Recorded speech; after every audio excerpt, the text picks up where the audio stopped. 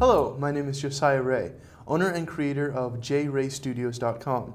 I'm going to show you how to take a screenshot of your computer and paste it inside of Word. So here I am inside of Windows, and I've got this pretty awesome background going on here. And to take a screenshot of just like my default desktop, there's a button on your keyboard that will say Print Screen.